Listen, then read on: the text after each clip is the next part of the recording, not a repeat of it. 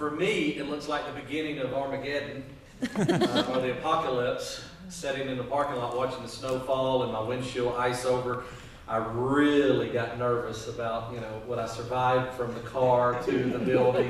Was it the right building? If not, should I shoot a flare? It was extremely, extremely nerve-wracking, and I was on the phone. It's been so wonderful, and I'll get to some of this eventually, I guess. I want to leave plenty of time for questions, but our recovery from religion is just really, really growing. And I would love to take some of the credit, but I don't think that would be fair. It's really, Sarah is making the whole thing. She's taking it from this little, very sporadic, handful of groups and truly making it a national and international organization. And it's keeping me extremely busy, so thanks, Sarah. I appreciate that. Not necessarily a job for a lazy guy like me, but it's working out. And so I'm in the car, and it's beginning to snow. It's icing over in the parking lot, and I have no idea whose spot I'm in. I'm sure it's probably towed off by now. And so I've got to make these calls because we've got these new people who want to start groups, and they need the contact, and we need to get information out of them. And so I've got this guy on speakerphone, and I'm trying to get my jacket out of the back seat of the car and put on my black shoes, and I'm doing all of this. And I'm thinking, where am I? What is going on? What version of the Twilight Zone am I in that I'm doing all of this? So I know what it was like to go through the weather, and I appreciate the fact that you put up with that.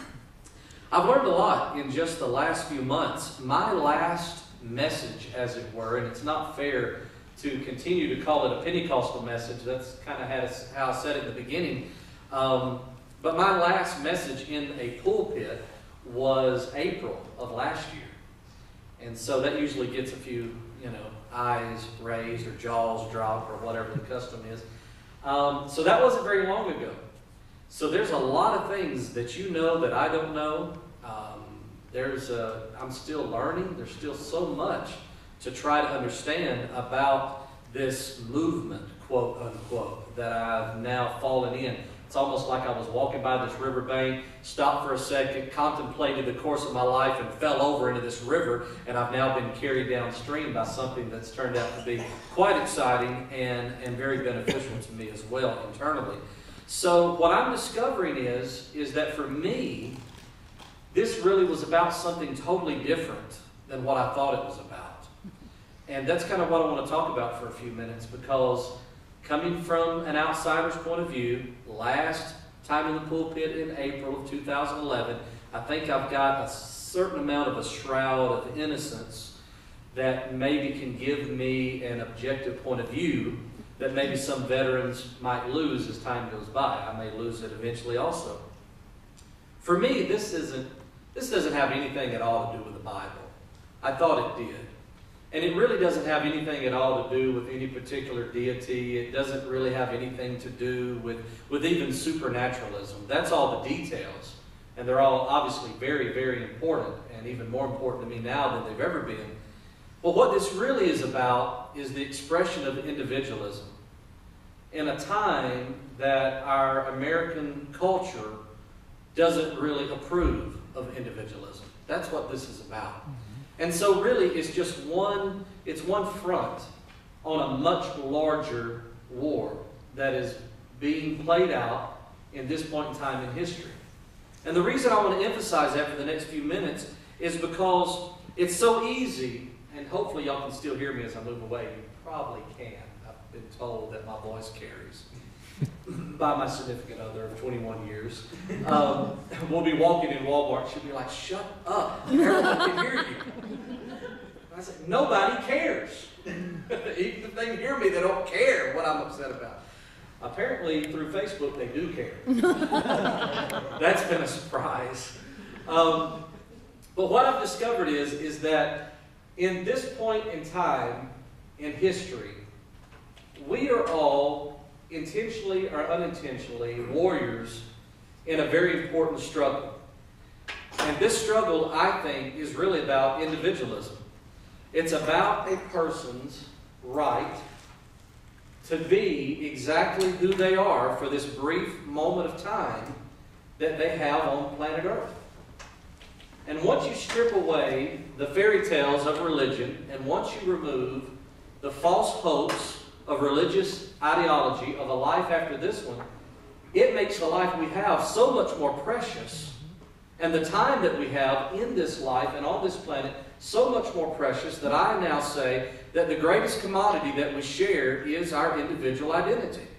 Because whoever we are, wherever we are, there'll never be another one of us.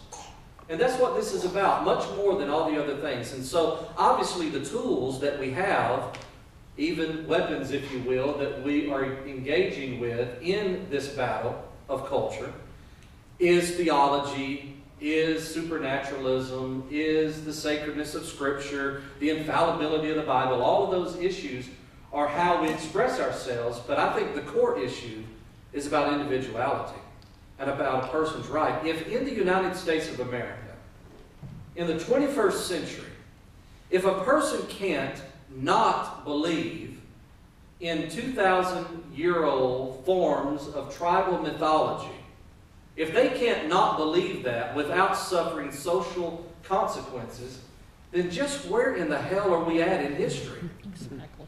I think it's an honest question that needs to be asked. As a matter of fact, let me back up and tell you just a little piece of story so you can appreciate how this took care of itself.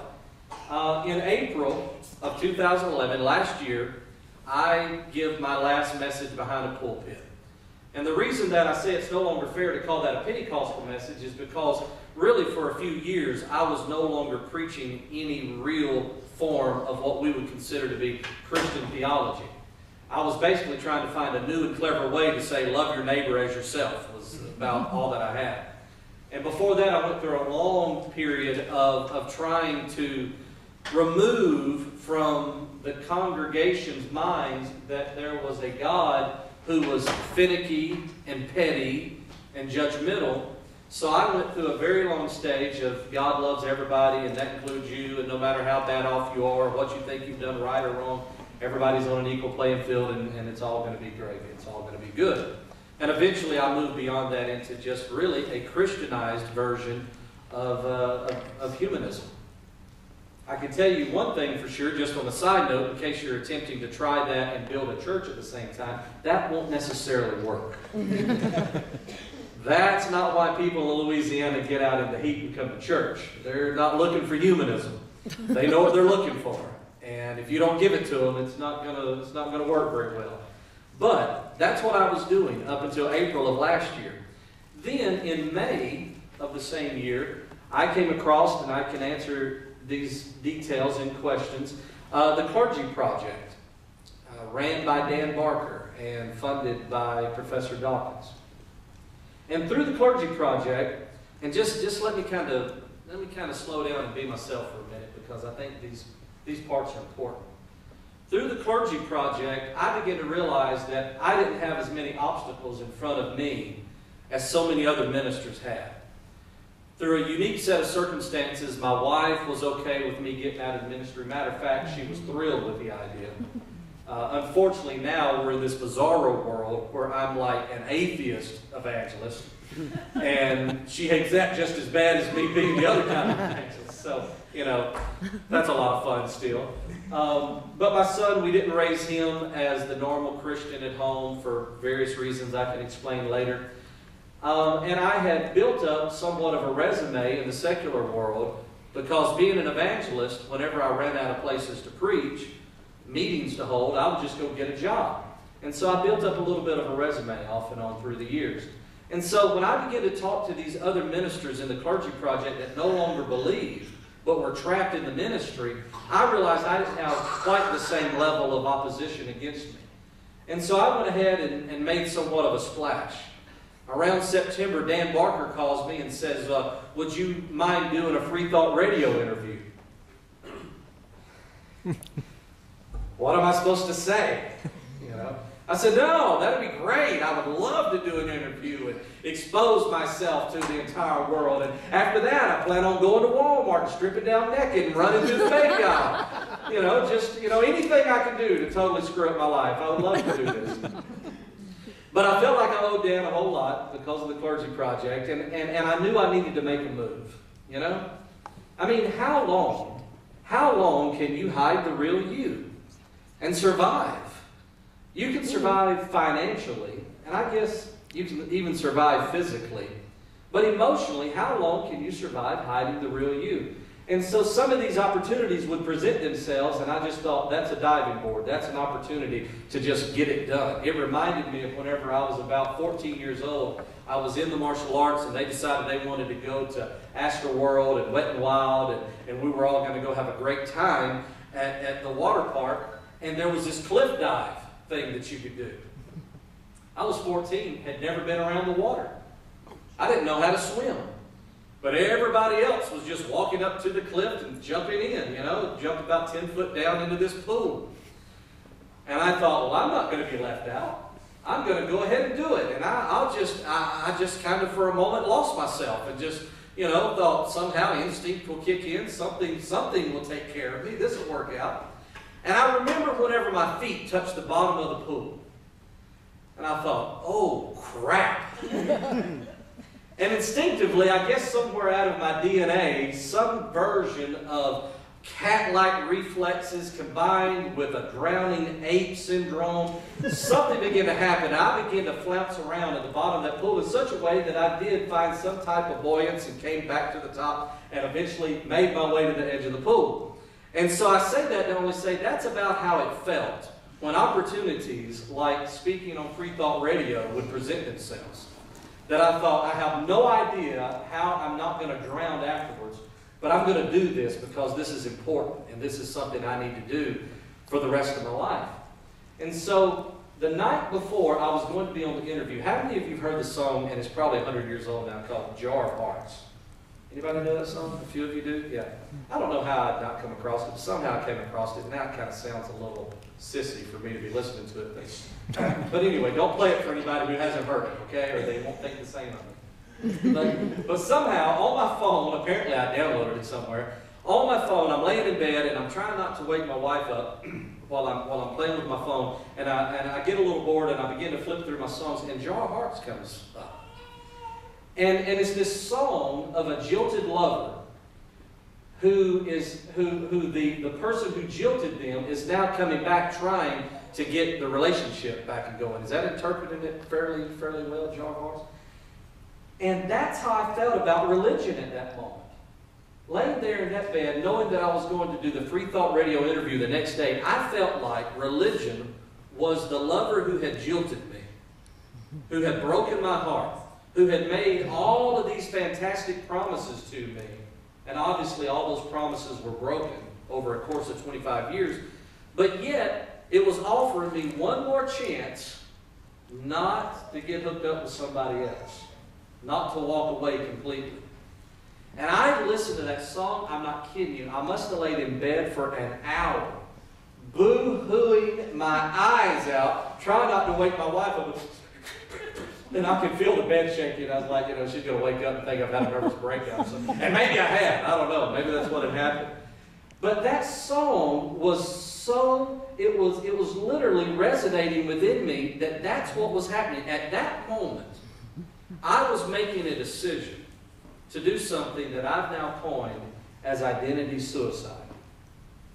Because for 25 years, some of you don't even yet know what 25 years looks like. Right?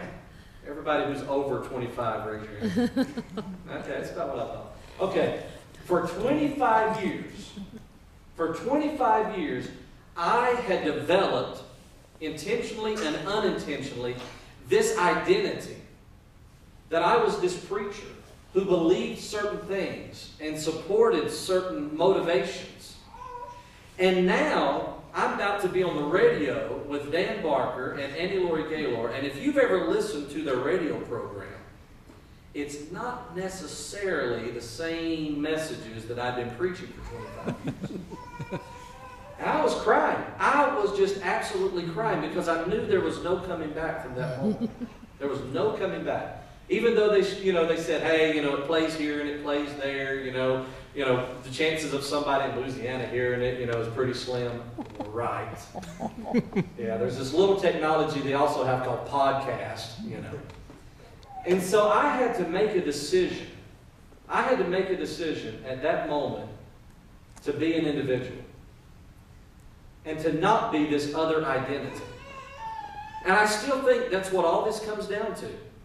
It all comes down to either accepting the identity that you may have accidentally created or that other people have labeled you with, or being the only individual that you really are, the true and real you. So we go through the interview.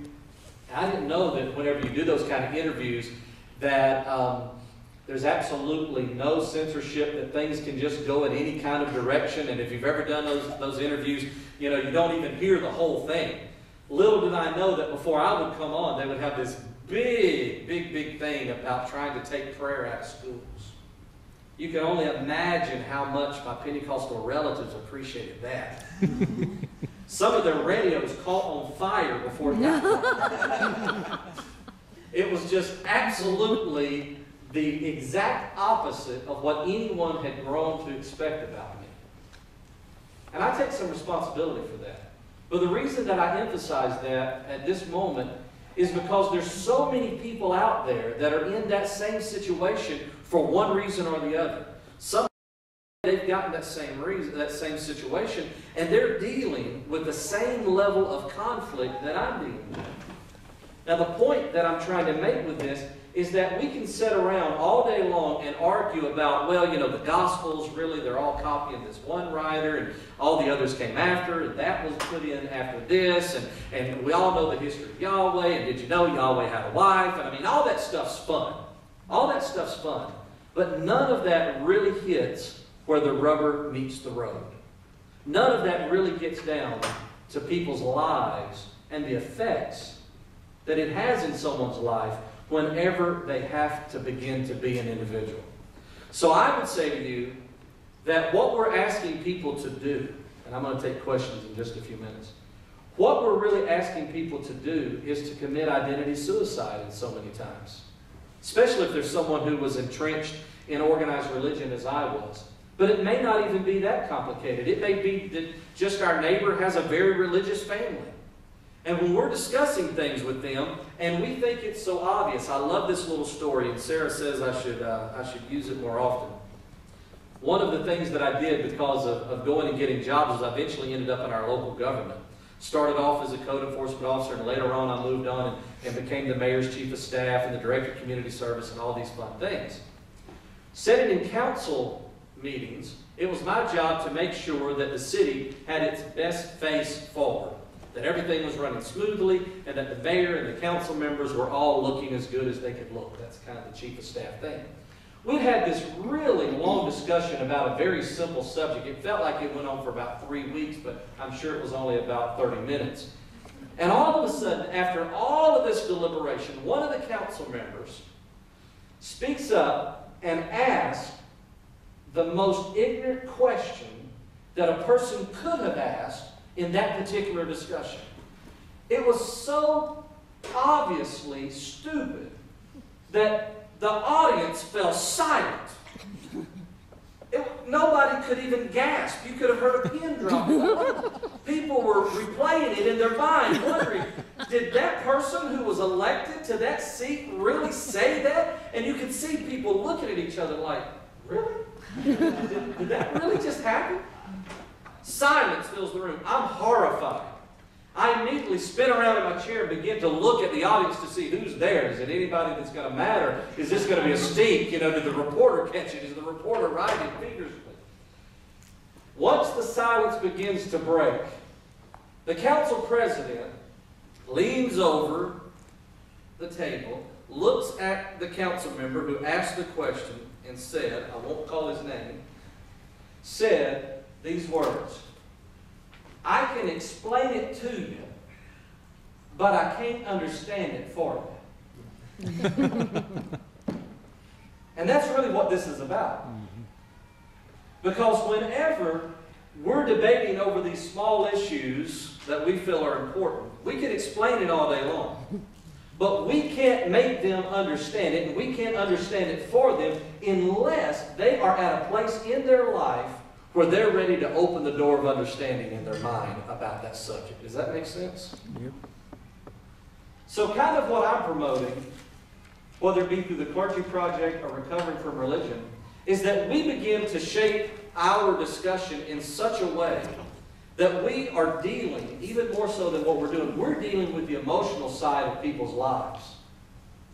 Because when we ask someone to commit identity suicide, like me, they may eventually lose their secular employment over it, which I did on December the 1st. They may lose every family member, which I did, all but about 4 of the family that I had in this little town. I come from a town of 10,000. They may lose their home, like I'm looking like I'm going to lose my home because of losing my job. They may lose a lot of things. So we can explain it to them, but we can't necessarily understand it for them until we're able to reach into their lives, reach into their situations, and try to communicate with them in a way that is actually worthy of the sacrifice they may have to make. Does that make sense? That's what made all the difference to me. Because when Dan Barker called me and began to tell me about the Clergy Project, he didn't immediately go into all the rhetoric and begin to say, and you know this about the Bible and that about the Bible and this thing and the other thing. He began to deal with me as I was a human being. He began to talk to me about, I know where you're coming from. I know the problems that you're going through. And I knew that he did. And I knew that that was for real. And then as I began to talk to other people in the Clergy Project online, I began to realize that the ministers had already gotten out, that they knew exactly where I was coming from. And it allowed me to open the door of understanding. And then whenever I would watch Thunderfoot on YouTube. Anybody ever heard of Thunderfoot? Sure. Then once I began to go back and watch Professor Dawkins. Then once I began to go back and listen to all the different wonderful streams of information that are out there, the door of my understanding was open. And I could say, yeah, that makes a lot of sense. That makes a lot of sense. So I just want to challenge you before I start taking questions. Remember that this is about people's lives. This isn't about doctrine. It's not. It's not about doctrine. That's where we battle. That's where we work things out. But it's not about doctrine. And it's not even about ideology. And it's not about mythology. It's not about any of those things whenever you really get down to it. It's really about looking that person in the eye and communicating to them that their individual value is greater than everything else that they risk losing for expressing that individuality. As we used to say in the Pentecostal world, that'll preach. Their individuality, because that's really what we're doing. It's not that we're trying to make people not be Christians. It's not that we're trying to make people not be theists. That's way up here. That's all superficial. What we're really trying to do is free them and help them recover from the negative effects that we all know religion creates in a person's life. As I said for 25 years, can everyone say amen? Sometimes it works, sometimes it doesn't. None of that was on my notes. I'll be ready to take your questions. Yes, sir. So for the Clergy Project, how is word of that getting out to people that might be, helped by something like that? I mean, how do they find out about it? There is this really tall, slender, good-looking guy named DeWitt that is traveling. That's traveling across the country. Telling about it is one thing. It has a homepage. Okay. Matter of fact, in October, I had the pleasure of being able to introduce to the world, basically through another radio interview, another wonderful radio interview, that the Clergy Project had gone public with a website. Up until then, it pretty well was word of mouth. What had happened was I had such a moment of conflict. I had not been supernatural for a long time. That my mind didn't even work that way anymore, and I really struggled with it. But I was still involved in pastoring and loving folks and helping them with their lives, and still had relationships and all those things. And one night, a very, very dear friend called with some serious life issues, and it's all out there on YouTube now. And I knew that she wanted me to pray for her on the phone. And I just couldn't. I just couldn't do it. Just flat couldn't do it. Maybe could have done it a week earlier, or a month earlier, or whatever, but at that exact moment, it felt like it would have been the biggest lie that I would have ever told anybody.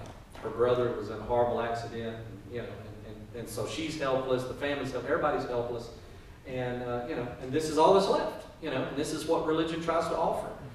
And I just could not do it. I just simply could not pray for her. And when I got off the phone, I was heartbroken. And so I thought, who on this planet has any idea what I'm feeling right now? I mean, that's how selfish I was. I can't pray for her. Her brother's dying, and I'm thinking, who understands my situation? And that's sad. Just being honest. Just being honest. And so I remember Dan Barker. I Googled. I was able to track down an email, send him an email. The next day he calls me. And so in the beginning of the Clergy Project, that was pretty much about the only way that it worked. As time went on, word began to spread, but now there's a website. And so it is amazing how it's growing with no more press than what it's gotten. Because when I got in, I think I was somewhere in, like the 20s, 20th something person or somewhere like that. Mm-hmm. Now there's over 150. Wow. Oh my God. Yeah, with virtually no press. And the reason, forgive me for just not even going to my notes and talking to you the way that I did, but I saw that you're recording. And what I'm really trying to get out, is these people need some mercy. These people who are trapped in the ministry, they need some mercy, and they need to know what I now know, that the movement is going to love them and take them in and accept them and build community around them. Because, all you see on the internet is a different face of free thought and skepticism and atheism. It's a little different out on the internet. And so they don't know. They don't know that this tightrope that they're walking, that when they decide to commit identity suicide and tip off of it, that there actually is a safety net of people like yourselves. And so word is slowly getting out. We're getting there. I'm going to take just a moment here. I'm going to start this box around. We're taking up a Goodwill donation for Jerry for his talk here tonight. So I'll start it back here, and if it comes around, just if you can contribute to it, that would be great. That would be great. I actually did lose my job on December the 1st, so we've been running on fumes ever since. And it was because of the Clergy Project Recovering from Religion. My boss asked me to meet him at the waffle shop. And that wasn't unusual for us. It was at noon. And he just laid out in front of me a printout of the homepage of the Clergy Project, because my name and the interviews on there, and also of Recovering from Religion, showing that I was the new executive director, which is a non-paid position. And I told him that. I said, this is a non-paid position, It's volunteer. It's all out on the internet. It's not like I'm protesting down at the courthouse or anything. Mm-hmm. And, but didn't matter. Didn't matter. Yes, sir. What was your job? I was a building inspector at that time. Yeah, I had because the first time I went to work for our local government, I went in as the code enforcement officer, and so had a little bit of experience and some credentials. And so this guy, actually, when I left to go pastoring, I hired him to take my place, and so that's how he got involved in code enforcement and so forth. And so that was like 10 years ago, and we've been friends, this entire time. And during the year that I worked for him, we were best friends, absolutely best friends. And it flipped just in a moment. Once the pressure from the politicians got a hold of it, it flipped. Yeah. And this So, is where? this is in DeWitt, Louisiana. Beauregard Parish. We don't have counties, we have parishes. A little bit of religion down there. I don't know if y'all noticed. Who else? Got to be plenty of questions, because yes, ma'am. I saw you raising your hand. Does the Clergy Project take former Catholics? Oh, sure. Right. Anyone in the ministry, there's a certain level of ministry experience that they're looking for. Obviously, if a person's been ordained, if a person has done that professionally. But what happens is when a person makes application on the website, then from there the screeners get the application and begin to discuss it among themselves and not even the private information, because it's all done anonymously. so that nobody knows anybody, but just the story, you know, saying this person, this is what they did in the ministry, and if the screeners, if they feel like the person qualifies, then they're allowed to come into the clergy project. So. The person I had in mind is that we just moved from Germany to here. I have a Polish friend whose husband was a monk in Right. Poland, and he just has suffered greatly from leaving the monastery.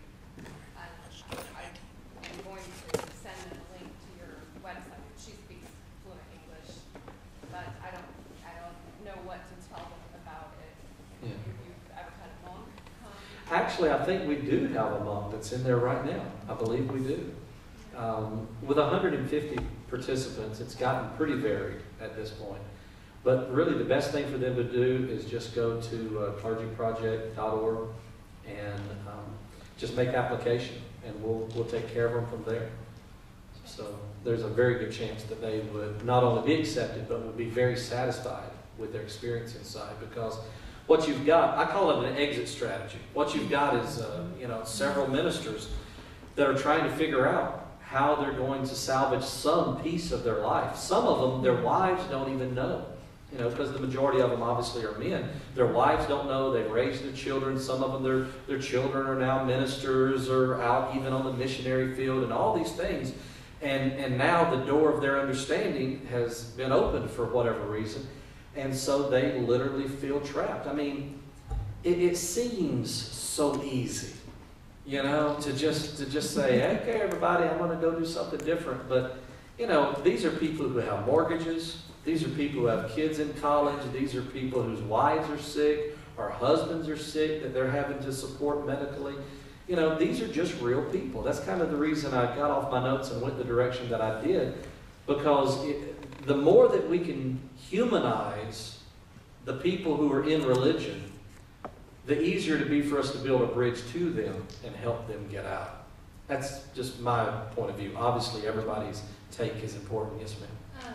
So what is the history of recovering from religion? This is new to me. So. Yeah. Recovery from religion has a fantastic history. How many of you heard of Dr. Del Rey? Yeah, very good. Dr. Del Rey wrote The God Virus. He had actually wrote some other books before that, but the one that dealing with free thought and religion, God Virus. And once it got out, it was just such a revolutionary way of looking at how religion works in people's lives that it got a lot of attention. And people began to email him and call him and say, I need help. I've got all these problems with religion. I don't believe anymore, but here's all this baggage and here's all these issues. And so he formulated this idea called recovering from religion. And really, what it's about is creating support groups where people sit around face to face and they're able to tell their stories and hear other people's stories. And then the more experienced in the group, obviously, is able to give some advice or point towards resources. We call it the 3 C's. The first thing that we want to do is we want to connect people with other people, so that they're not sitting out there by themselves. You would be shocked that even with the power of the internet right now, there are so many people out there that feel like they're all alone. For whatever reason. I mean, and these are people on the internet who are doing things all the time, but I talk to them all day long. For lack of better words, I pastor more people now than I ever pastored when I was in the ministry. Because there's so many people that don't know how to connect and don't know where to go. So Recover from Religion tries to help them connect with other people like themselves in similar situations. The next thing that will naturally evolve out of that type of environment is a level of counseling. Obviously, to facilitate a group, you don't have to be a professional anything. You don't have to be a professional counselor. But you're naturally going to help people and counsel them through your own experiences, and then by being able to reference them to other people who may be professionals or just have more experience. And then lastly, the 3rd C is content. Trying to get content into these people's lives and in their minds. Because now that the door of understanding is open, something that they might not have been able to swallow at all years before, such as evolution. Now, once you give them the proper content, may become the most beautiful thing that they've ever learned. And usually does become the most beautiful thing that they've ever seen. One of my favorite stories thus far, a lady in Shreveport, Louisiana, contacted Sarah through recoveringfromreligion.org, and they begin to talk over email, and Sarah sends me an email and says, this lady gave her phone number. I think she'd be a good one, to talk to, someone to visit with. And even though she had found Recovering from Religion on the internet and had watched Professor Dawkins and all of these different things, she still felt totally isolated. She still felt like she was the only person in Louisiana that no longer believed. And it's because of her life. It's because of this identity that has been created over all of these years, and now she's in her early 60s. And so coming back down from one of the many trips that Sarah sent me on to speak to groups like this, I'm telling you, she's running me ragged. Pass that box again. No. And so coming back down, I called this lady and said, I'm passing through Shreveport. Would you mind if I stopped and just said hello? And I mean, you would have thought, that Jesus had showed up. Several years ago, we were having this 4th of July function with all the church folks at this lady's house. And I'm walking by the table, and someone had brought a grandson that had never been to our church before, a little bitty dude. And right as I'm walking by, and I've got a hot dog and everything going on, right as I'm walking by, I hear him say, "Omaha, is that Jesus?" So not to be outdone, I turned and said, "Almost." I'm a little taller than him. So, next question? Yes, sir. In the clergy project, how do you protect the identities of the people who I know? Because it seems like that list can be very damaging to some of them. Right. It's all anonymous almost from the very beginning. Okay. What I encourage people to do is to be anonymous. Even go out and create an anonymous email account and all of those from the very beginning. What we do is, and now it's a little even more streamlined than this, we have screeners that are ex-ministers themselves, that know what they're looking for. They're able to move the conversation around in just the right way to see, does the person naturally say what we need to hear them say, those kind of things. And so it's a process that they go through, but there's never more than 2 people associated with the Clergy Project that has even a clue of who this person would be. So if they've come to us from an anonymous account to start with, then nobody would ever really know. But most of the time, they don't know to be quite that secretive from the beginning. So you might have an email address and those things, but we all delete everyone's information, the screener. So like, say for instance, I'm the second screener. The first one screens that person, listens for key things, feels like, yes, this is a good candidate, and then passes them to, say, me, the second screener. And there's just a small handful of us. And now I get to start the process over again to see, does the story match? Do they say everything the same way again? It's just you're vetting them, is what you're doing. And then if it does pass, then I instruct that person to then email me back from an anonymous account, with this little piece of information, and then everything gets deleted. So when they go into the Clergy Project forums, they're already completely anonymous. So it's very protected. And the ministers who have the most at risk are the ones who are running it, taking care of it. So they're really watching it really, really close. But the thing that's important to know about them, and Sarah's going to just kill me for talking about the Clergy Project all this time, when it should be, Recover from Religion. But the thing to really understand about this is that these guys, and again, I'm apologizing for getting away from my notes, but I think it's important if y'all are going to put this out on the web or anything. These guys and gals, they're not getting up preaching about hell anymore. They're not getting up and preaching and promising heaven to anybody anymore. That's the part that kind of bothers people. Sometimes they're like, well, how can they get up and still preach? And how can they, take that money and destroy the minds of those children and stuff? They're not doing that. And they hadn't been doing that for a long time before they ever even get to us. They're doing the biggest song and dance that anybody in America at this point in time in history can do by getting up and just, preaching love your neighbor as yourself. Let's all go feed the poor. They're really just humanists, is all they're doing. And that's all they will have been doing for quite a while before they ever get to us. But even that, and it's a part that I really struggled with, even that is too much for a sincere person's conscience. Because you know when you walk up to that podium, no matter what you say or don't say, everybody out there is assuming something about you that you know is no longer true. They still see that identity. And that is crushing. It is absolutely grueling. So the forum activity picks up right before Sunday morning service and then goes silent, and then picks back up afterwards because they're literally trying to figure out how not to go walk out into the highway. It's what they're trying to figure out how to do. How do you commit identity suicide before you have to commit suicide? It is that gut-wrenching to be trapped in that situation. How long do you stay in a bad relationship?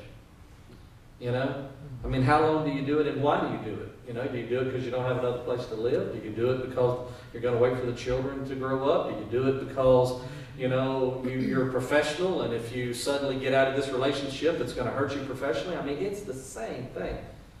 Is that all making sense? Mm-hmm. Okay. And I think down here you had a question.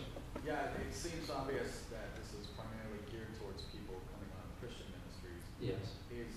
And mostly here in the United States. Right. We're beginning to get more inquiries from overseas, and we're Christian ministers, or yes, the ones that I know of from Christian ministry, from overseas ministry, are Christian ministers. But Dan Barker has clued us in that he is having several conversations with people from other religions as well. Are they still Abrahamic religions, or are they things? Actually, there's a Buddhist that's already in. Interesting. Yeah, and I was like, Buddhist? That's kind of what I thought I might go grow up and be one day. What are you getting out for? Yeah, can I take your place? No. Obviously there's all types of variants, and so where he came from was a more, So yes, there are Buddhists that I know for a fact, and obviously the Islamic world is even more complicated, and there are conversations going on with them, and it's tricky. It's tricky, to give a shout out to say Atheist Nexus. Brother Richard has told me numerous times that he has lots of conversations with people from the Middle East. And, you talk about, that's more than identity suicide. That's just flat out suicide. And so the exit strategy is what's so important. And obviously, as much as you try to make it work, the best that you can make it work, there's still going to be fallout. Huge amount of fallout, no matter how much you try. Was that everything? Was there more to that? That was actually more than what I was asking for. Hey, thank you. Well, I've been doing this for 25 years, and I've gotten that comment more than once. I will tell you, the only thing worse than listening to a boring message for 30 minutes is preaching one. Yes, on your journey from theist to atheist, was there like a road to Damascus moment where you're like, I do not believe, like a reverse road to Damascus moment? It's funny. It's funny you say that. Funny and sad. Because when my boss was firing me, despite my height and my youthful appearance, I am a grown man. Though on the side, I do work for Santa Claus. No, that's too far. It's one thing to make you laugh, another thing to make you feel sorry for me. So. But while I'm sitting there as a grown man in the middle of the waffle shop at noon, I'm devastated. I'm in tears. This guy's my best friend. He knows what my life has been like. He knows how financially strapped we've been since I stopped pastoring, which had been about 2 years prior, even though I was still evangelizing, but still working secular jobs, still mixed up in ministry. But had stopped pastoring about 2 years before that, which was hugely devastating financially. He knew my life inside and out and knew what was going on in my life. And so as I'm in tears, and I began telling him, this may be the end of my marriage. We'll definitely lose our home. I'm telling him all these things. All of a sudden, you can see it happen. just like Dr. Delray explains in his book, The God Virus, that religious mindset, it just clicked. Boom. You could just see it, like his eyes glazed over. And he said, this is what he said to me. He said, well, I prayed about this on the way over here. Off to a great start. Now, keep in mind, on the way over here is about 3 minutes. Okay, I live in a town of 10,000. Okay, I mean, literally like 3 minutes. As fat and out of shape as I am, I could walk, maybe jog, from where he started to the waffle shop. But he prayed about it on the way over there. And he said, God told me that, he said, this is first he said this, he said, when there's nothing left but you and death, then God will be able to reveal himself to you in a way that you can appreciate. It's like, well, that'd be about damn time to show up. You know? The second thing was, he said, this is the beginning of your road to Damascus experience. Yeah. So thank you for bringing that up. That's awesome. Thank you. No, but no, was there any one moment? No, there wasn't any one moment. I stole this phrase from a minister named Mike Williams in Houston, Texas. He coined the phrase, the question, is your heart kinder than your doctrine? And so I was saved in Jimmy Swaggart's church when I was 17 years old. I don't know if any of you know who Jimmy Swaggart is. At 17, and was in the ministry that same year. I started in the ministry and I was 17 before I could, as I always like to say, vote or buy a beer. I was already in the ministry, a lifelong position. And so from that moment on, this identity was being created. The problem was that I could not swallow eternal punishment from the very beginning. Even though I'd been raised with that in the background, because I was raised by Pentecostal grandparents, more or less, I just couldn't swallow that part. It was one thing when I was hearing it, but it was another thing to know that I was supposed to be preaching it. And I just couldn't swallow that part. So from the very beginning, I was forced by my conscience to kind of chip away at the doctrine that I had been raised under to try to figure all of this out. And so this was before the internet and all of those kind of things. So I began to expose myself to other forms of theology, and so forth, trying to work all those out. And so there was not ever any one real moment. It was this long progression. Because by the late 90s, I got saved whenever, like in 86. Okay, all right, so that tells you, my age. And so by the late 90s, mid to late 90s, I was already, through other circumstances, actually 2 hours away in Des Moines, Iowa. Maybe pointing the wrong direction. Is that right? In Des Moines, Iowa, right? Yeah. I had an experience that made me question the validity of the Bible entirely. And so it was just this long, drawn-out, painful thing. What the deal is that inside my mind, it was like there was a balance, a scale. And so on one side was my conscience, which I also believe is our individuality, okay, the us, the real me. On the other side was everything. And the longer I was in the ministry, the more things there were on the other side.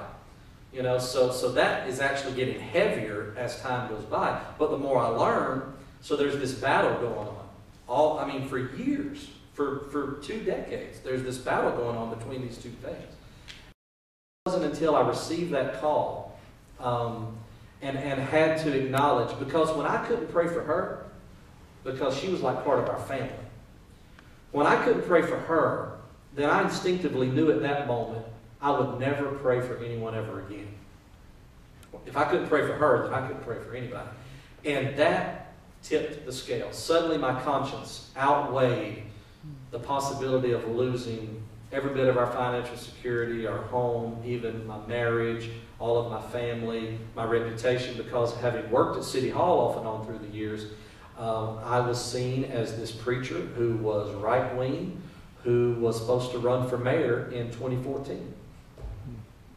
And so there was a political career. There was, I mean, every young man wants to, be important and be powerful. And so, and at that moment, I had no idea what would replace all of that stuff. None. I mean, no idea. I didn't know that any of you existed. I didn't know that I might could, pass a box around and pay for my gas to travel, 20 hours somewhere. I mean, I didn't know about the possibility of any of these things. And so it was devastating. So I wish there had been, because it'd make a more interesting story. But I guess it'd have to turn into chapters instead of one event. I think I saw somebody up here real quick, but then I know I saw you again. Was there somebody? Yes, ma'am. So I'm just wondering, so the person who hired you, what grounds do they use for that? I mean, how is that not religious discrimination? Yeah, it is totally religious discrimination. Yeah, there's no doubt about it. It is totally religious discrimination. Here's the complexities of the issue. And I'm talking to people about it. I don't want, to be on the internet, so I don't want to go into too many details. But I'm talking to people about it. It's complicated because in one way I'm a sucker. Because this was my best friend for a year. And even though over his religious ideology he was willing to cut my throat right there in the middle of the waffle shop, he was still my best friend for a year.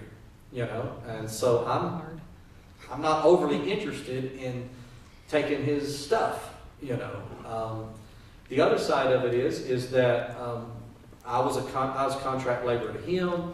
He's a contractor for the government. So there's all these degrees of disconnection from what would normally be considered straight up religious discrimination. It's still there, but it's just complicated. So we're working out all the details. But I can tell you, and I don't mind this being on the internet, I will not rest until the people, the administration in charge of my parish are going to sleep at night thinking about me and thinking about my wife and thinking about my son and knowing good and well that they're going to be a lot more careful when they do what they did.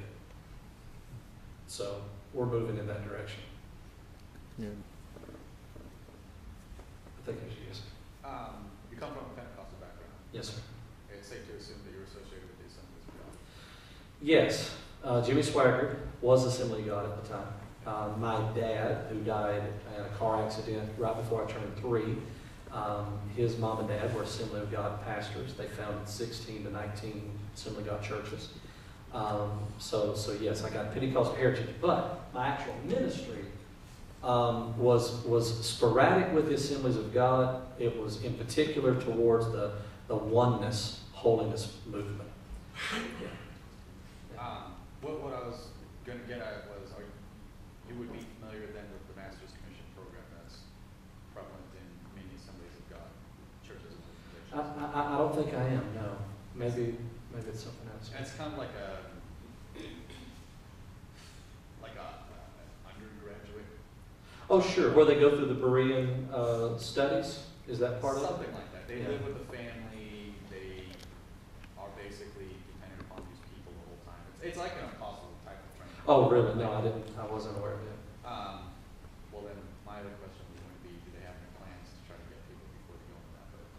Oh, well, I can tell you the main strategy for trying to catch people before they go into that is secular students. That's the main thing. Secular Student Alliance. Am I saying that right? Yeah. That's really, I think that's one of the main ideas, is trying to just get to young people before they make those type of lifelong decisions. Because that was a big part. That was a big part that I wrestled with, is that I knew that I would always either be called one of two things in my hometown: that preacher or that guy who used to be a preacher. That was it. Because once you're there, you can almost go do anything else, but not that. You can't back out of that career. Not in a pretty way, anyhow. Yes, sir. I have it on good authority that recovering from religion is going to have an important role at the Reason Rally. Can you tell us a little bit about that? Who told you that? No. Yeah, I should have already gotten the word out about that. It is so beautiful. And once again, not just because she's sitting here, I give Sarah all the credit for all of this legwork. we knew that we were offering something that probably nobody else offers, or at least no one else that we know of. Sarah coined the phrase, there are thousands of organizations that get you into religion, but there's only one that gets you out. Daryl. Oh, Daryl? Yeah. Daryl Ray did that? Okay, so Dr. Daryl Ray did that. I correct. Dr. Daryl Ray did that. And so, so we begin to talk to the people, you know, with the Reason Rally. And immediately there was a connection made whenever we begin to talk about what our function is. Because what will happen at the Reason Rally and at the convention afterwards is basically we'll be the boots on the ground. Because the whole mission for this is come out wherever you are. You know, the American Atheist that's sponsoring the convention afterwards, and all the secular groups that are working for the rally. Obviously, their intentions is to get those pew-setting atheists to go ahead and be brave and admit who they are and what's going on, and let's shape our culture in a direction that's better for individualism. To go back to my presentation. And so once we begin to have dialogue with them, it became obvious that we have the content, we have the connections, and so what we're doing right now, we're writing booklets. I think we may be calling them pamphlets now. We're writing pamphlets. They're not tracts. Well, I wanted to call them tracts. I thought that would have been really cute. We have the great checkout work. Yeah, the great checkout work. We could have done that if we could have done it. No, it's just pamphlets with some really clever ideas that's come out of Recovery from Religion that we will be distributing, and we'll also be the contact person that a person can talk to about what it's like to come out. How do you get free from religion? We'll be adding the content and connection to all of those things and doing the on-the-ground counseling. What's really, really cool that I don't think has ever been done anywhere before that will happen at the conference or the convention is role-playing. RR will be in charge of actually walking new, deconverted people through the process of telling loved ones, telling people that are important to them of where they're at and what's happening. So isn't that just the coolest thing ever? Yeah, I just think that's really neat. So what else is important about that, Sarah, that I'm forgetting? I just want to talk about the removing of place. Yeah, well, that's an important thing that we'll be demonstrating in the pamphlet is, from our perspective, a person, in order to be successful in recovering from religion, there's going to be certain things they're going to have to remove from their life. And it's a lot easier when you remove stuff if you can instantly replace it with something else. And, you know, to some people that sounds like kind of a cheap fix, but I think it really is important for some people in the transition period. And obviously, groups like yourselves, that's what you are for so many people. You've removed the faith-based fellowship, and now you're involved in a community of commonality.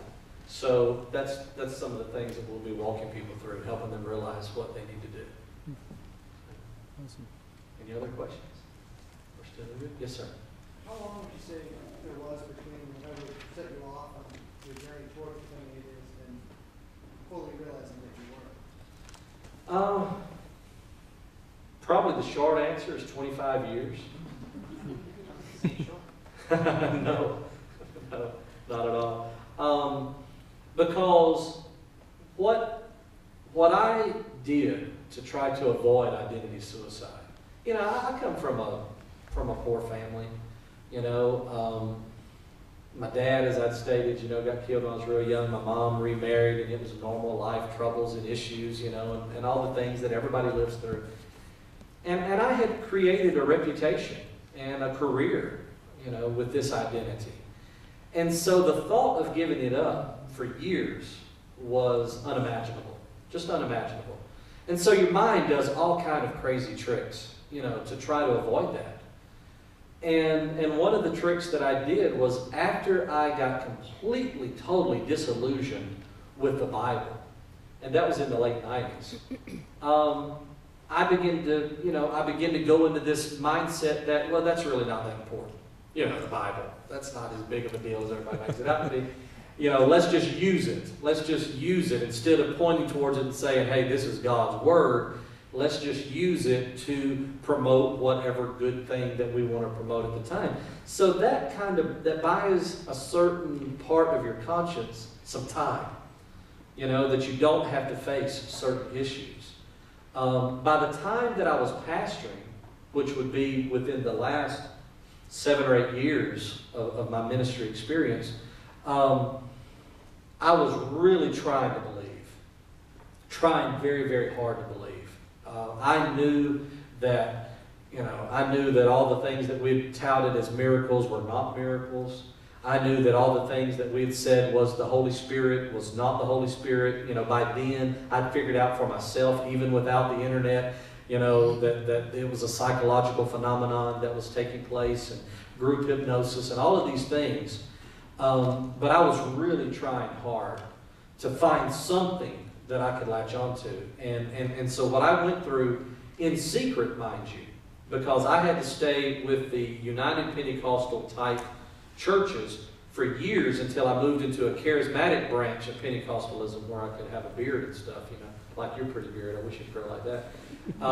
Everybody look at it. Make you comfortable. But I moved into a charismatic version, and the last church that I preached wasn't charismatic at all. And the whole time I'm out there, I've got this other part of me. That's what's so crazy about this. That's why I say that we have to treat people like people, because life is so stinking complicated in people's minds. It's extremely complicated. I had this other part of me that in secret had this doctrinal evolution. I started off because I had such a problem with hell, I had to get hooked up with people that preach Jesus loves everybody. Jesus loves everybody. And that's pretty popular right now. God loves everybody. God loves everybody. Well, that doesn't really mean much if he's still going to send a large portion of them to hell for eternity. It's like a lot of good it did to be loved by you, I think that's a song. But anyway, and so I had to then, in secret, move into this other vein of theology that says, well, not only does God love everybody, but God ultimately saves everybody. It's called ultimate reconciliation, and the Unitarians, some versions of them have all of that. And so in secret, I'm like, okay, God loves everybody, God saves everybody. So I'm preaching those kind of messages in the framework of a total different denominational structure. And it made me stinking popular, because the congregation like, we ain't never heard nothing like that before, because I would sugarcoat it, I wouldn't just go, okay, tonight's message is God saves everybody. That would have, they'd say, okay, no, the message tonight is get your butt down the road, So I had to, sugarcoat all this and twist it around and water it down.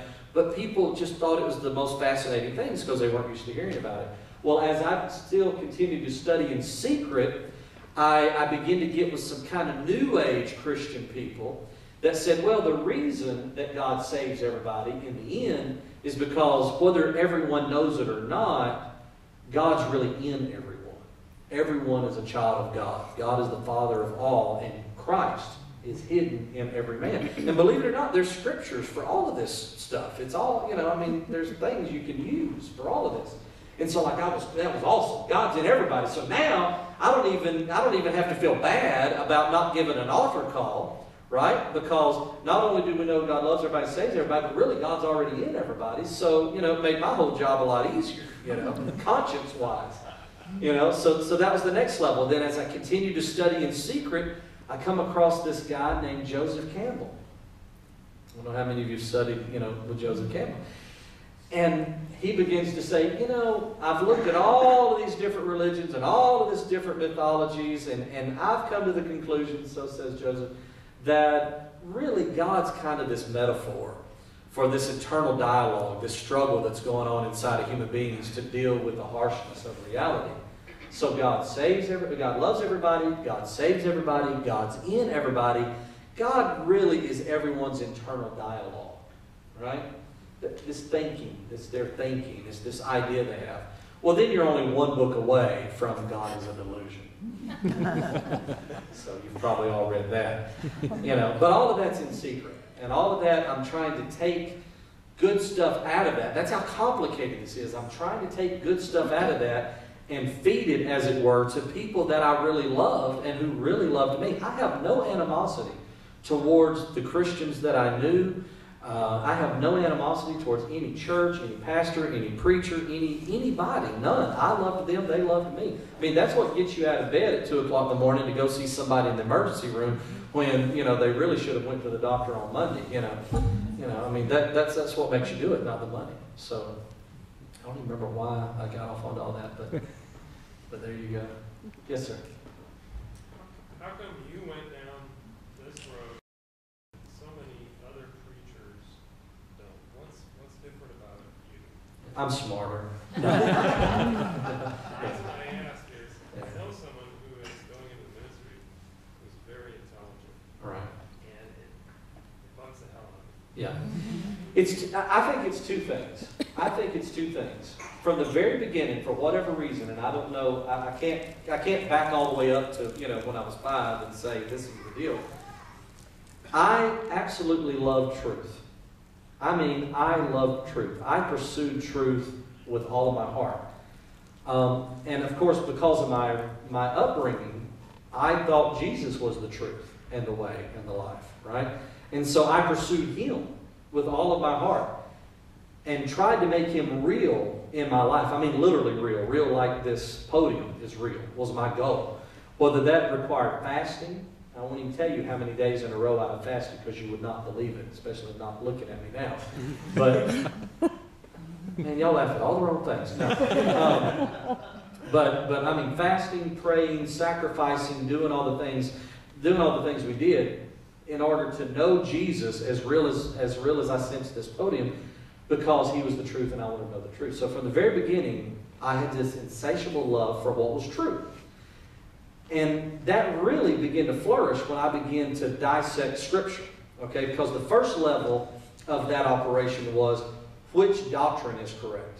Let's compare doctrines and let's base them on the foundation of Scripture. But then the next level of that is let's start figuring out where these Scriptures came from.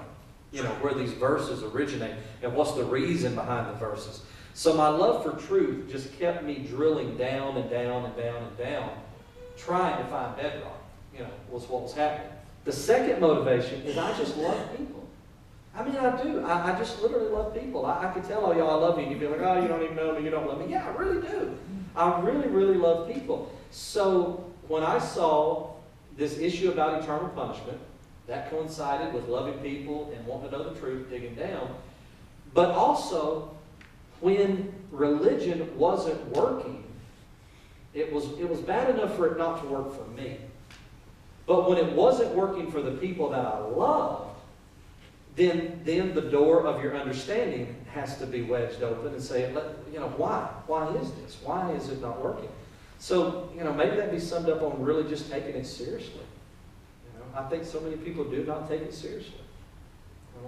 Ministers, you mean? Ministers, yeah. I think they don't, and I don't mean that they've got bad motivations. Okay, I don't mean it that way at all.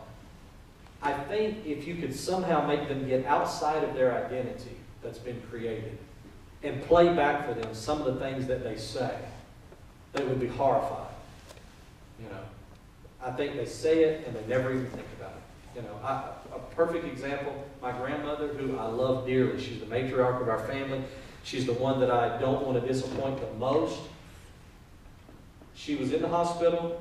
We were talking about the Bible. I'm trying to ease this subject along. And I said, we wouldn't have as much trouble as we have if people wouldn't have taken the Bible literally. If they would have just read the story and said, now what good meaning can we draw out of that and move on? I said, but when you take it literally, there's some really good problems, And she's like, well, what do you mean? I said, well, little things like all of those babies drowning during the flood. All of those babies drowning during the flood. She says to me, oh, that stuff happened all through the Bible. Well, what that tells me, because I learned love from her. She is the person that I emulated and learned how to love people, by watching her example. She would let anybody come sit at her kitchen table and love them. And so that's how I know what love is through her. So I know she doesn't take that seriously. You know, in her mind, when she reads that, and not just her, but I think everyone else like that, when they read it, they are not putting themselves in that scenario, playing it out, and imagining what would that be like if this was really happening. You know, but because I pursued truth and loved people, I couldn't help but do that. Every time I read a story, I was there, wondering, you know, what would it be like? What would I be doing? What would be happening if it was raining and the waters had got up beyond our, you know, beyond our houses? And what would it be like? So it's a long, drawn-out explanation, I know, but I think that's a big part of it. They just really don't take it seriously. Yes, sir. You talked a lot in the beginning about how this is about individuality and how we're helping people admit who they are. I was wondering, how do you distinguish between when you're helping somebody admit who they actually are and when somebody actually, not the identity that's been built for them, but their actual identity is within the Christian church or within a church? How do you distinguish between trying to, say, convert someone to atheism and between allowing them to admit that they aren't really a believer? Well, I think obviously it'd be very difficult, if not impossible, to get inside somebody's head and to know what's really going on. One of the phrases that we use in recovering from religion is heal the sick, because we're, you know, say basing that off the God virus idea. Heal the sick and shoot the zombies. You know, because there's some people that are just so infected, there's no use talking to them, there's no use, I mean, I suggest run first, you know, get as far away from them as possible so they don't accidentally trip you and eat your brain. Because they will eat your brain if they're a zombie. You'll spend all of your brain energy trying to fix someone who is already gone. So someone like that, there wouldn't really, I wouldn't even know how to begin with them. And don't even know if you could. Because there's so many complicated elements in their life that they might, I mean, you might could, you know, I don't even know how you could do it. You might could suddenly take them back in time to the Big Bang, you know, and say, you know, look, we went billions of years, this is for real. And depending on what's going on in their mind, they may still not be able to accept that. They may still have to justify it some way. So to me, the people to work with are the people that you can see that for them, the God virus is a flu. And they're feverish, and they're achy, and they're hurting, and they want some relief, and they're looking for some NyQuil, and they're looking, you know, and that's the ones that I am attracted to working with. So I think that's a very, very important part. So how to work with someone else, I don't even know how to begin to do it. It's just too complicated. You know, I mean, all you got to do is turn on talk radio and listen to how sincere and vehement these people are. And it's so opposite of the reality, but there's no way to show it to them. I know we're getting close. We've got, what, 15 minutes before this thing closes up? Anybody else? I love talking. Somebody ask me something. Yes, ma'am. What religion is your wife? And is she recovering as well? You know, to be fair, even though this would be on the internet, I would say she's probably not recovering, or at least not recovering very quickly. We affectionately refer to her, my son is an out-and-out atheist. He's 19. If he walked in, he'd look like Thor just walked in the room. Long blonde locks and, you know, all of this. Don't ask me to explain it. So he's out-and-out atheist. He's cool. He's my hero. And he looks just like me in the face, just to stop any rumors going around the world. See, that's why Jerry left religion. He found out. No. But my wife, we affectionately refer to her as an atheist. She just couldn't care less if there was or wasn't at this point. The reason I say that she's not recovering very quickly is because of how deep-rooted her religious experience is, and the way that it came about. You know, she was raised, for the first 13 years of her life, it was in a home full of people, we call them backsliders. Are y'all close enough to the South to have backsliders? You know what backsliders are, anybody? Yeah, that's a person who acts like they don't believe, lives like they don't believe, but really does believe and feels bad about it. You know, I mean, like, you'll go get a beer because you want a beer, okay? They'll go get a beer because, you know, they're pouting about, you know, something. You know, I mean, it's, you know, there's this guilt thing involved in it, you know. And so they were, you know, she was raised by backsliders. And at age 13, they went to a revival, got refilled with the Holy Ghost, and life changed for her instantly at 13, and that was a bad time. And so, you know, she was dressing the dress, talking the talk, walking the walk in public, but wanted nothing to do with it in her heart. And whenever, you know, when we got married and fell in love, she's like, she'd give it a try again, and she found out she was right. That really does suck. And worse than she had ever known, because now she's on the evangelistic field with me. I'm telling you, crazy things can happen. I literally had to keep 2 men from breaking into our parsonage door. We were preaching a revival in Mississippi, and this house had been converted into a sanctuary. They'd taken this huge garage and made it into this beautiful sanctuary. And so we lived in like this brick home that's, you know, this is all built from. And so one of the Sunday school rooms was also a bedroom for the evangelist. And there was so much controversy going on in that particular church. We were still asleep, and I heard him coming down the hall to get us and drag us out of the church and put us in our cars and forcefully make us leave. And so she was still in the bed in her night clothes, you know. And so I got to the door in time and wedged myself between the door and the door facing so that they couldn't see her and couldn't get in, and begged them to just take me into the sanctuary, where they had some very unkind things to say to me for about 3.5 hours. Oddly enough, I felt moved by the Spirit to end that revival that day. So these were people in the church who found out that you were coming out? No. And I wish it would have been that. I wish it had been something that I could, you know, use that way. No, it was just literally that the doctrine, the one little piece of doctrine that I was hitting on whenever I was preaching during that revival was contrary to something that they believed. And do you remember what that piece was? that little piece, Yeah. it was really about, oddly enough, oh my God, I'm so embarrassed. So embarrassed. It was really about the reality of, we called it Holy Ghost, you know, because we were, you know, Pentecostal, but the involvement of the Holy Spirit in a person's life and the impartation of the gifts of the Spirit. That the Holy Spirit was able to operate through the believer and, you know, do all these kind of wonderful things. And at the time, I was completely, totally convinced that that was the truth and that it was happening for me. And but even though these people were Pentecostal, looked and acted just like the rest of us, they were this one little crazy little niche, and they just didn't like it. I mean, just a couple of people in the church, but they were going to purify the church and come get us. Not the first time I left running. By purify, what do you mean? Well, they felt that my ministry and the influence of my messages was defiling the church. I was putting false doctrine. I was a false prophet. And so they were going to save their church and their congregation. Regardless of what the pastor or the rest of the ministry or anybody thought, they were just going to take it upon themselves to do it. Okay. So it's just kind of like correcting some misbehavior. Not Correcting misbehavior. Not Exactly. like purify as in capital P purify. No. I can take on dramatic. Yeah, that's right. No. This happened in the South, not the Middle East. Yeah, exactly. Yes, ma'am. You mentioned at one point when you were speaking that your son wasn't raised in a typical like Christian household. Right. Sorry. And what do you mean by that? You just sort of kept religion outside of Yes. Exactly that.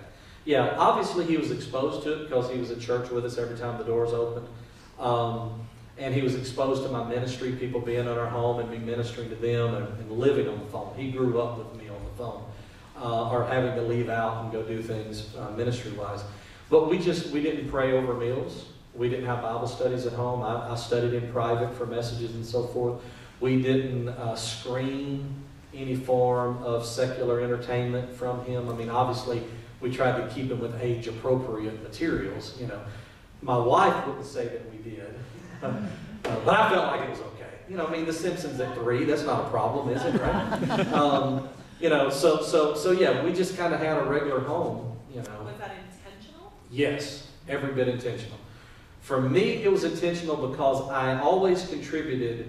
My dad, growing up as a preacher's kid, I contributed his behavior that eventually led to his alcoholism and to his car wreck that killed him. I contributed it to the pressures of being in a preacher's home. And then my wife, see, she wasn't in a religious home until she was 13. So she wasn't all crazy about it anyway.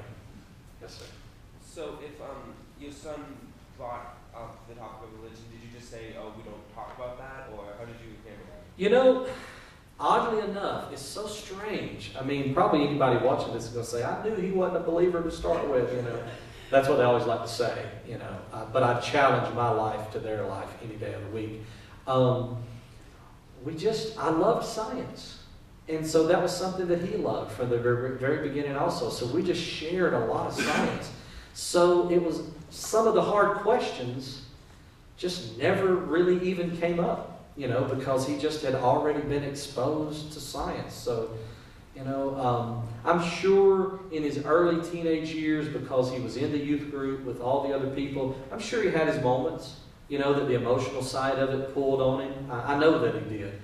But, you know, we just never had to talk about, you know, and because I started so early looking at it from other directions, my messages didn't emphasize the things that would be challenging. Yeah, so, yes, ma'am. So how old was he when he came out as atheist? He's 19 now, so probably as early as 16 or 17, he may not have been using the word, but he was pretty straightforward about things. And he's even still way out there ahead of me, you know, on things. Because he'll be like, you know about this group, you know about this, you know about that, you know. And he'll be like, did you see my Facebook post? And I'd be like, should I see it? He'll be like, no, probably not. Yes. I think it's about 6 or 7 minutes till, is there time for one more if there's one? Probably one more. I don't know what time they turn the lights off. So, if you know someone who's like a lot like your son, who is very rational, and then, say for instance, you see them as I've seen an acquaintance move from that rational mindset towards wanting to become a Christian pastor. What on earth would you recommend saying? Is that when you talked about it a little bit earlier, you said that it was about them loving the truth. I think you had kind of gone to a different subject when you said that it's not taking it seriously enough. I believe this youth is quite serious. Yes. Yes, and let me clarify that. That's a great point. I'm glad you caught me on that. They're able to take their religion seriously and their mission seriously and propagating their religion seriously. That's not quite the same as actually picking up the Bible and taking the contents of the Bible itself seriously. That's what I was referring to. Oh, the content. Yeah, the content of it. Yeah, because they're obviously very serious. The sacrifices that they make to do those things is huge. So I never doubt anyone's sincerity in that way. I really don't.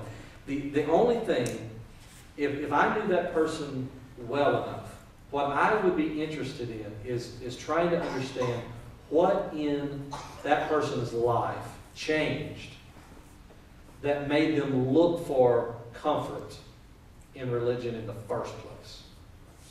Because unfortunately, in the skeptic and free thought movement, the atheism movement, I think we've yet to expound, we've yet to explain and expose people to the comfort that is available in reason well enough for it to be a competitor against religion in the free market of thoughts.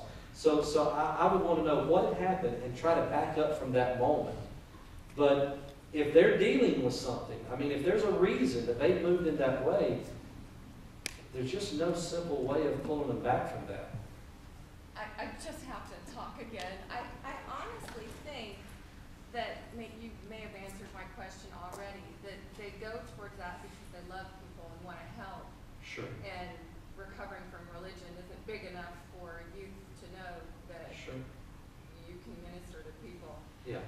Yeah, there's no doubt. Every minister that I've ever known, to one degree or the other, was a humanist. Loved humans. Thought of humans first and foremost. But there's got to be another component there that makes a person say, I'm going to join the army because I want to defend my country and save my family, or I'm going to join, United Corps or some other form versus I'm going to go be involved in religion. So, and it could be as simple as that's the only influence that person has on them, and that's the only avenue that they know. So, but there's definitely something there, something important for that person's life. That's key, is understanding that this is about lives and about people trying to deal with the same harshness of reality that we're all dealing with. So that actually may be your key. If you find out that particular person is really a humanist, then you can expose them to the fact that there are humanists outside of religion. And you may at some point be able to show them the damage that religion does to the humans that they love so much. But it's going to take a very special circumstance to open, to have the door of understanding open.